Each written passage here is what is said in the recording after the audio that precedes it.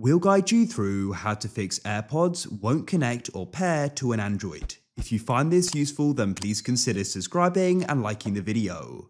This problem can be really annoying as you're then unable to go and connect to them and play sound through them. So you've got some different fixes you can try. Of course, first of all, make sure they've got charge. You know that as when you go and open up the case, a light will go and appear. The next thing you want to do is make sure they're both in the case like so. We'll just close the lid again and go and open up the settings on your Android, press connections at the top and press Bluetooth. Now you need to make sure they're in pairing mode. If they aren't, that's why you can't connect. Go and open up the case and you should see the light there. What you want to do is if there's no button on the back, double tap on the light and it should then start glowing white. If there is a button, tap and hold it on the back until it starts glowing white. Then what you can do is on your device, they should then go and appear. You may need to go and press scan in the top right. If you're finding they aren't showing up or they still won't go and connect, then what we can try doing is a reset. To do that, if there's no button on the back, open up the lid like so, double tap on the light.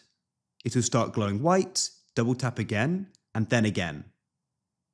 It will then beep and start glowing orange. This means they're being reset. If there is a button, then all you need to do is go and hold down the button and watch the light on the front until it goes and turns orange. That means it's being reset. When it starts glowing white, that means they've been reset. We can try scanning again here. And as you can see, they're now showing up and we can go and connect and pair. We can confirm the request and that's it. Hopefully that solved the problem. If it still hasn't, you can try restarting the Android. To do that, hold the side power button like so. And then what you can do is press restart and you can then press restart again to confirm. When it starts again, put them into pairing mode as I showed you, and then you can try connecting and that should hopefully solve the problem.